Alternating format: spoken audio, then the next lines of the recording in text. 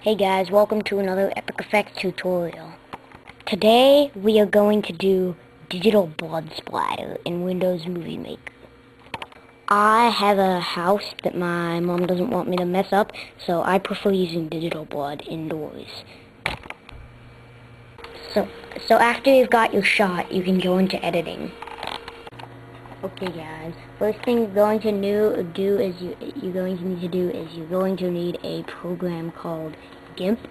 You can download it from www.gimp.org. So then you need GIMP to do the blood splatter. So once you've downloaded GIMP, you can open up your video in Windows Movie Maker.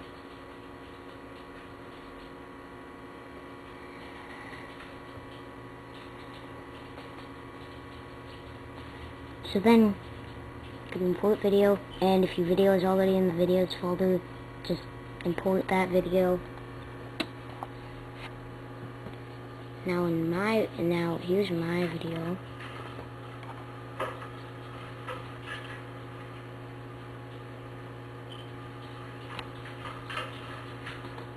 That's my video. So what I'm going to do is actually add in a blood splatter by pictures.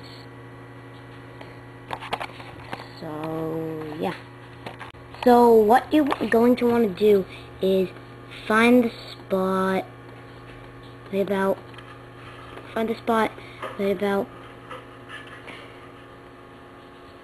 where his head hits the wall. Then take that picture, name it BL, what stands for BL stands for blood. So then go forward a frame, name this one BL2.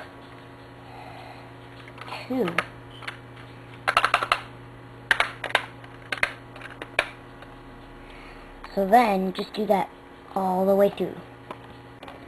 So then, when you've got all your frames, you can delete that extra video. Exit Windows Movie Maker. Now, go to My Pictures, and you'll find those pictures, BL1. So, open the one where his head hits the wall,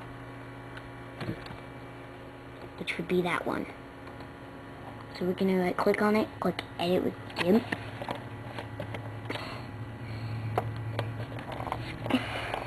So then, when GIMP loads up, it may take a while to load up, but it won't be frozen.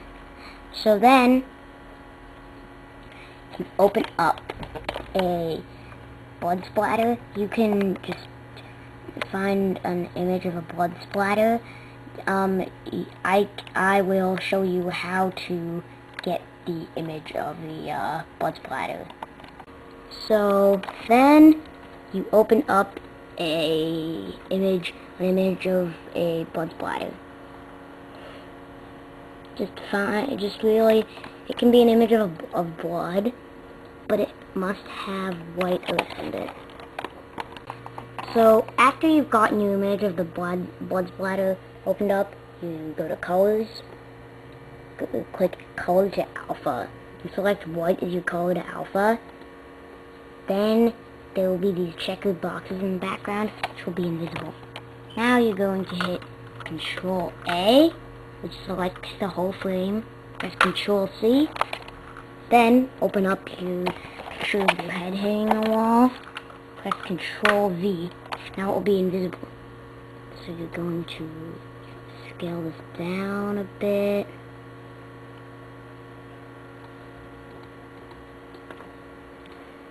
Yeah, there. Now you select the Move tool and move it to about where you want. Then turn the opacity of the blood down. So then just sort of delete the parts that are on your face.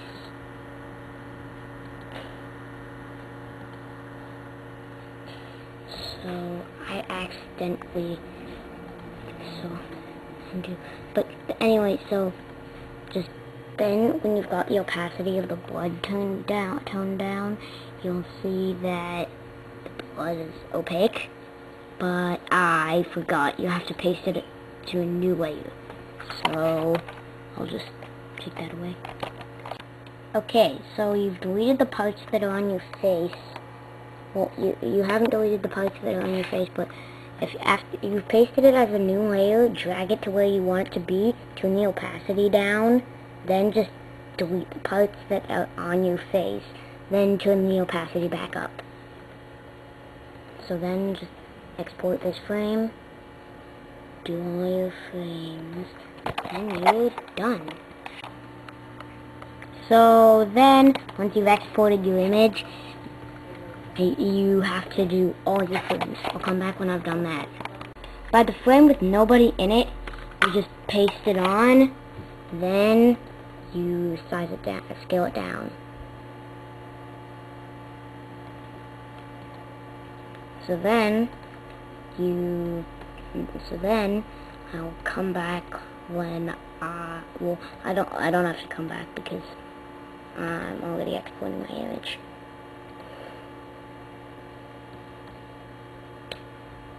Then I just export, click export, then just, you can close both of your images. Then if an empty one pops up, you can close that. Then when you're done with that, you go into Windows Movie Maker and you will take your frames that you did.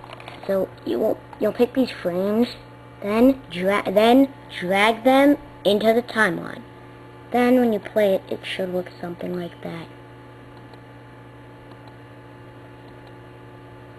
It looks weird, but if you are better with GIMP than me, then you could probably do a good looking blood splatter video. Now I have done very good looking blood splatter videos.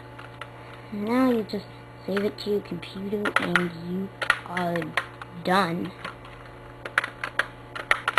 Hope you enjoyed this and goodbye.